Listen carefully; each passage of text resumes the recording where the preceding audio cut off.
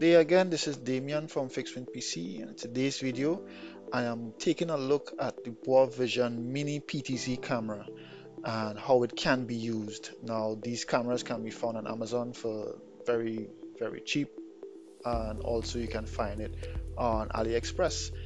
And a customer has found these cameras and they wanted us to see if it would work and how it would work.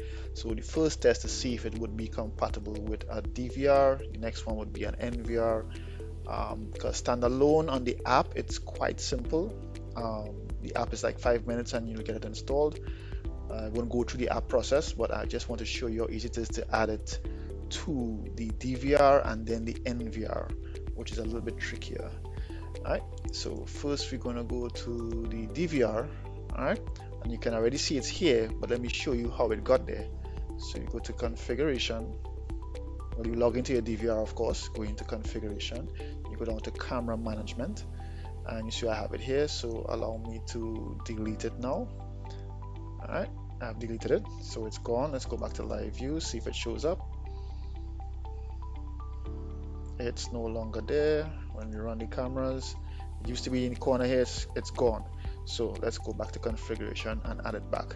Now first thing you're going to have to do is use the app to get the IP address, which is what I did, and I got the IP address as 192.168.0.134.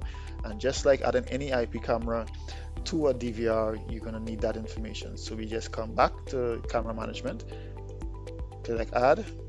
Now first thing we're going to change is protocol. The protocol is OnViv because the camera is OnViv capable. So you're going to put in the IP address 192.168.0.134, and the management port is also 8080, which you can get from when you log into the web interface. You go into settings, in the web interface you will get that admin port. You go on the network, go OnViv, and there you will see the OnViv port to use. That's 8080. Mind you, you will have to allow time zone settings and image settings. So there's a few things you have to turn on this side. Also, to get it to show up directly on the DVR and the NVR, you will have to change the media settings. On the video, you're going to have to change the video coding. It comes by default on H.265 main profile. You're going to have to change that to H.264 main profile. On the H.265, you're going to get an error that says no resource, and that is no good for no one. So let's go back here, and now let's go back to the configuration. We have the port now. The username is admin, and the password will be whatever password you changed to when you were setting it up in the app. Keep that information.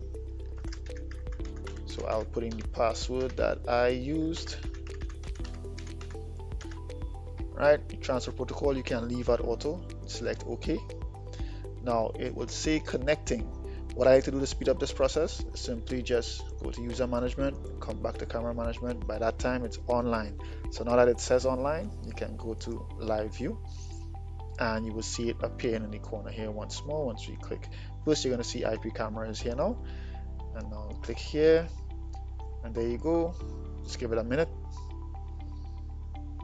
Boom, it appears, and you can do some of the controls. You can move it around, up, down, you know. Only thing is that this camera, even though it says PTZ, it is not a zoom camera. What you will get is a digital zoom, so be mindful of that. Alright, so that was the DVR. Right, now I don't have to disconnect it from the DVR. I can jump straight over to my NVR now. Now you see it's here as well. Now with the NVR, for some reason this particular NVR does not delete cameras. Very annoying. Maybe something in the firmware, I don't know, but I will show you the steps. Very similar to the DVR steps. And I come into camera management. Now I already had a bunch of cameras that were here before. What I'm going to do now is simply just take one of the cameras and modify them. Alright, so when I modify the camera, whatever IP address was here, I would change that to the information you see here now, which will be the IP address that we got. Change the protocol to OnViv, because this is a LTS NVR, sorry. I changed it to OnViv. There's a bunch of protocols, but OnViv is the one for the camera. Get the management port right. Leave the channel number as default. Username is admin, and the password will be the password for the camera. leave the transfer protocol as auto and the adding method as manual. If you choose plug and play, that's for cameras directly plugged in. And if you plug this camera directly into an NVR like the LTS or the Hikvision NVR, you're going to have to go into the camera itself and give it a static IP in the network area where you see network. You're going to have to give it a static IP or fixed IP address, and then that fixed IP address has to match the network IP of the built-in switch on the NVR.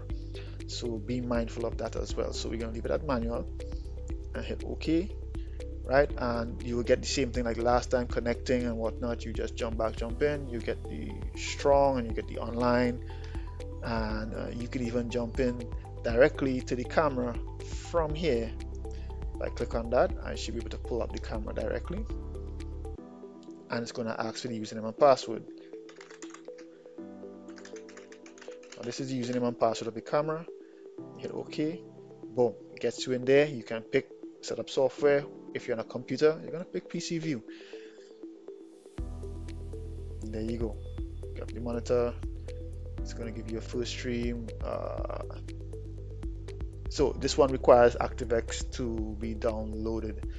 It didn't require that for me on the Chrome browser, but this is using Internet Explorer environment, so it will require ActiveX downloading. But you get the idea.